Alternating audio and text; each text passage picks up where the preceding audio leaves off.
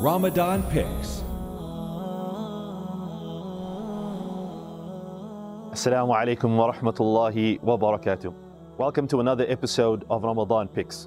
In this episode, we'll be talking about developing our concentration, our khushu', our humility in our salah.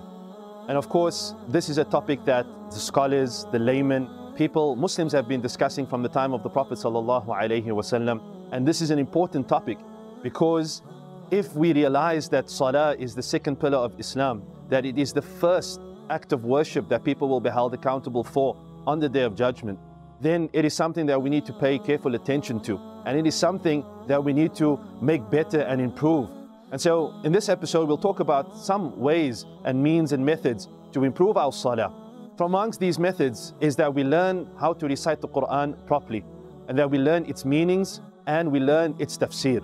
And this is something that is taken for granted in our times, but is something that is definitely important.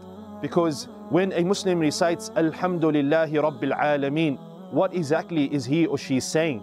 And if we don't learn the meaning of the Quran, if we don't learn the meaning of all of the adhkar that we recite in our salah, then our salah will become a ritual, something that we do to finish, not something that deeply affects us, not something that brings us closer to Allah subhanahu wa ta'ala. Merely Arabic formulas and rituals and sayings that we say so that we can just finish this obligation. But salah is so much more than that. Salah is meant to keep us away from sinning, from that which will earn the displeasure of Allah subhanahu wa ta'ala. So we need to understand what we are reciting and what we are saying in our salah. So that's the first tip.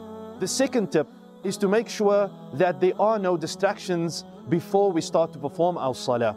So we switch off our mobile phones. We focus on the fact that we are about to worship Allah subhanahu wa ta'ala, that we are going to stand in front of Allah and that we are going to worship Him, and we are going to not humiliate, but humble ourselves. We are going to humble ourselves to Allah. We know that He sees us. He knows that He hears us. One of those indications that we, that where that realization becomes apparent is when we come up from ruku' and we say, Sami'a Allahu liman hamida. Allah hears those who praise Him and who glorify Him. And then we say, Rabbana walakal hamd, that for you, our Lord, for you, our Master, there is praise.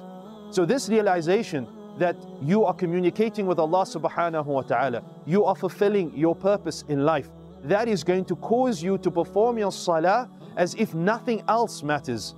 And we hear these statements from amongst the Salaf where they used to say that you should pray as if that salah is the last time that you will worship Allah subhanahu wa ta'ala.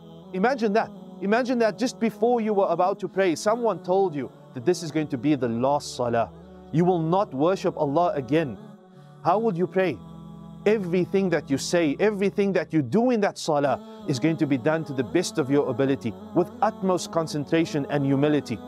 The third benefit, or the third tip rather, that we need to inculcate in our lives is to realize and to perfect the salah of the Prophet Sallallahu Alaihi Wasallam. That the salah be done in a manner which is slow, which is done with a measure of love, where you're hoping for the reward of Allah subhanahu wa ta'ala, not something that you quickly go through. And we see this in the hadith of that man who the Prophet Sallallahu Alaihi Wasallam kept on sending back to perform his salah again. And at the end, he came and he said, Ya Rasulullah, that I don't know how to perform my salah better than this. So the Prophet Sallallahu Alaihi Wasallam taught him, and the Prophet Sallallahu Alaihi Wasallam showed him. And one of those things that I just want to take from that hadith is حَتَّى تَطْمَئِنَّ رَاكِعًا وَسَاجِدًا, the fact that you develop a level of contentment, of serenity in your salah, so that it's not something that, as one of my colleagues says, up, down, touch the ground and back to town. And what he means by that is a salah which is performed so quickly that the person does not even remember. How many times has this happened to you where you do not remember what you have recited in the first raka'ah or the second raka'ah after Surah Al-Fatiha? So salah needs to be done with a sense of contentment. And the final tip, and there are so many, my dear brothers and sisters, but the final one is that you need to realize that this salah is what you will be held accountable for firstly on the day of Qiyamah. This is the first thing that's going to be judged. So make sure that it's done to the best of your ability. and strive, wallahi, to make sure that your salah is something that you will be proud of on the Day of Judgment. We ask Allah subhanahu wa ta'ala to make us of those who are khashi'een, who have concentration and humility in their salah. May Allah subhanahu wa ta'ala accept from me and from you. Jazakumullahu khairan. Please don't forget to share these videos, and may Allah subhanahu wa ta'ala reward you, as the Prophet sallallahu alaihi wasallam says, that the one who shows others the path to good is like the people, will be like the people who are doing it. Barakallahu feekum. Wassalamu alaikum wa rahmatullahi wa barakatuhu.